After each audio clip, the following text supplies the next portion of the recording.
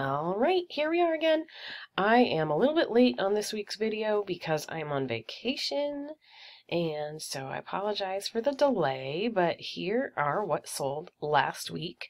I'm going to do all the $5 stuff that I marked down first.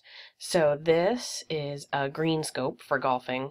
I've had this for a while, so you can determine, like, I guess, yards or whatever. I don't know how golf works, but it's a yard scope or a green scope. Sold for $5. A Cincinnati Bengals shirt sold for $5. A winter coat, a wool coat by Gap Kids, that sold for $5. And a pair of Nike swim trunks sold for $5. This, I sold a bunch of international stuff this week too.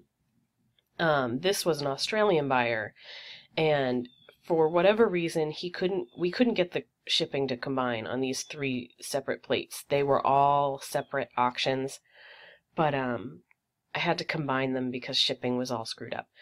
But sold the 3 plates for $75. They went to Australia, like I said. This North Face winter coat went to Ukraine. That sold for $70. And this light meter for photography and filmmaking, this sold for $30 and went to Canada. Now, this light meter, the battery on there is no longer, you can no longer buy those in the United States because they're made with mercury. So I did find an article online and I sent that in the package, and I did disclose it in the description also.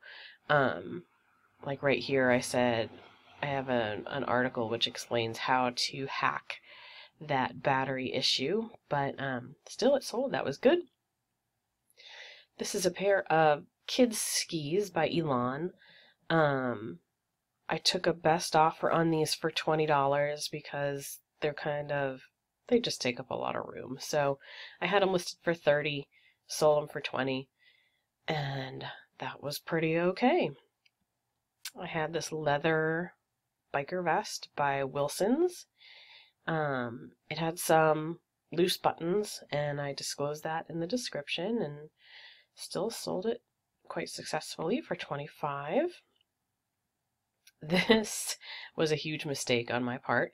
A woman bought these bowling shoes from me, and I sent her the wrong pair of bowling shoes, like not even close to these. I sent her this old 1970s pair that were kind of cool looking, and she got them and she was very confused, but she was super nice, so she's sending those back to me right now, and as soon as I'm back from vacation I'm going to send these out to her. I did refund her in full and sent her a new postage label so she could send back the other shoes to me. She was super nice and very understanding, so yay for that. This is a Frontier Airlines neck scarf for a flight attendant, and this I actually sold back in April to a buyer in China, but for whatever reason I could not send it to China, so she wanted to purchase it when she was going to be in the US in August. No response from her, so I relisted it with just this one crappy picture. My intention was to take new pictures and post them, but I never got around to it, but she still bought it for $20, so that was good. I sold this Little Lion by Washburn guitar speaker for $30. A pair of vintage leather gloves that are lined with rabbit fur. They sold for $25. I had these 2 Lily Pulitzer shirts, this kind of long tunic one and then this pretty eyelet one, and I lotted them together and they both sold together for $30. This one, a pair of vintage 1980s Ray-Bans. I was very, very explicit in my description of these glasses right here. Where is it? Oh, down here. The gold color is worn on the bridge of the nose, and the screw is missing. Made it very, very clear in the listing, not in tiny letters at all. Made it very clear in the photos that, as you can see right there, the screw is missing, and the buyer made an offer for $85. I had it listed for $150. I gave him a huge discount, and he still wrote to me complaining that he was unhappy because of the screw and because of this and that, and I'm just like, you know what? Whatever. You can send it back if you want. And he said, too late for that. I already spent $31 to have them repaired. And so I looked at his profile, and he is a habitual negative feedback leaver. So he hasn't left me negative feedback yet.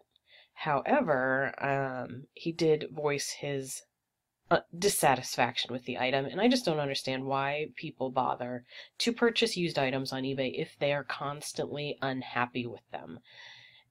Ugh, makes me so aggravated. So he was my kind of trouble customer this week. This is a vintage LL Bean wool blanket that I sold for $99. That buyer was very happy, so that makes me happy. This is a Jan Bolis hockey jersey from the Czechoslovakian, I don't know if it was Czech Republic or Czechoslovakia, their national team. That sold for $30. And a Faribo blanket. These are just acrylic blankets with fringy ends. They're really soft and snuggly. And I always sell them quite easily. This one sold for $25. And that is it. That's my sales for the week. So I will have another video up soon. Thank you for watching. Bye.